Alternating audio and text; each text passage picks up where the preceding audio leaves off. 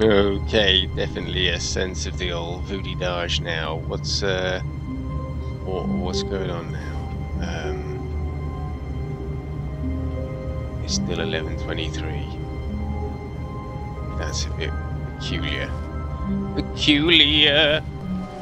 Wait, Stanley thought to himself. Am I sure that the orders stopped coming in? How is that possible? They never stopped. Surely I was mistaken. No, the orders were still missing. For now. Gonna have to do something.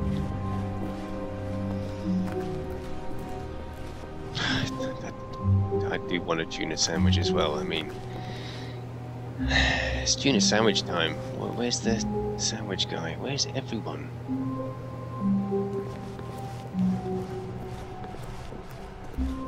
He does other sandwiches. I just call him the tuna sandwich guy because I only ever get tuna sandwiches. When Stanley came to a set of 2 open doors, he entered the door on his left. Definitely the left one this time.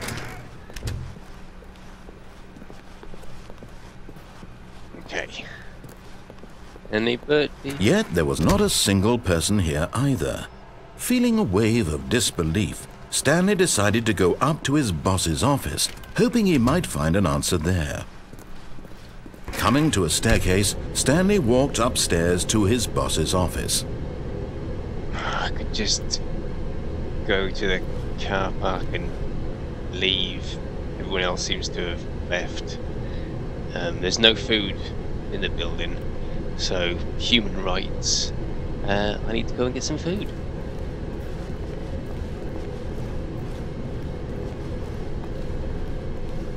But Stanley just couldn't do it. He considered the possibility of facing his boss, admitting he had left his post during work hours. He might be fired for that. And in such a competitive economy, why had he taken that risk? All because he believed everyone had vanished? His boss would think he was crazy. And then something occurred to Stanley. Maybe, he thought to himself, maybe I am crazy. All of my co-workers blinking mysteriously out of existence in a single moment for no reason at all? None of it made any logical sense. And as Stanley pondered this, he began to make other strange observations. For example, why couldn't he see his feet when he looked down? Why did doors close automatically behind him wherever he went? And for that matter, these rooms were starting to look pretty familiar. Were they simply repeating? No, Stanley said to himself, this is all too strange. This can't be real. And at last, he came to the conclusion that had been on the tip of his tongue. He just hadn't found the words for it. I'm dreaming! He yelled. This is all a dream. Oh, what a relief Stanley felt to have finally found an answer, an explanation. His co-workers weren't actually gone. He wasn't going to lose his job. He wasn't crazy after all. And he thought to himself, I suppose I'll wake up soon. I'll have to go back to my boring real-life job pushing buttons. I may as well enjoy this while I'm still lucid. So, he imagined himself flying and began to gently float above the ground. Then he imagined himself soaring through space on a magical starfield, and it too appeared. It was so much fun, and Stanley marveled that he had still not woken up. How was he remaining so lucid? And then perhaps the strangest question of them all entered Stanley's head. One he was amazed he hadn't asked himself sooner. Why is there a voice in my head dictating everything that I'm doing and thinking? Now the voice was describing itself being considered by Stanley, who found it particularly strange. I'm dreaming about a voice describing me, thinking about how it's describing my thoughts, he thought. And while he thought it all very odd and wondered if this voice spoke to all people in their dreams, the truth was that, of course, this was not a dream. How could it be? Was Stanley simply deceiving himself, believing that if he's asleep he doesn't have to take responsibility for himself? Stanley is as awake right now as he's ever been in his life. Now, hearing the voice speak these words was quite a shock to Stanley. After all, he knew for certain, beyond a doubt, that this was in fact a dream. Did the voice not see him float and make the magical stars just a moment ago? How else would the voice explain all that? This voice was a part of himself too. Surely, if he could just... He would prove it. He would prove that he was in control, that this was a dream. So he closed his eyes gently, and he invited himself to wake up.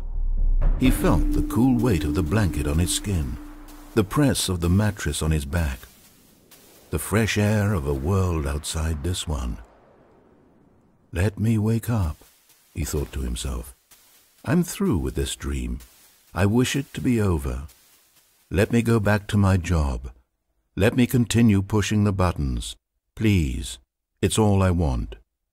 I want my apartment, and my wife, and my job. All I want is my life exactly the way it's always been. My life is normal. I am normal. Everything will be fine. I am okay.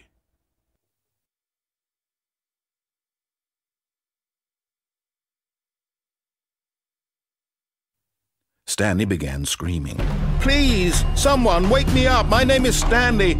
I have a boss. I have an office. I am real. Please, just someone tell me I am real. I must be real. I must be. Can anyone hear my voice? Who am I? Who am I? And everything went black.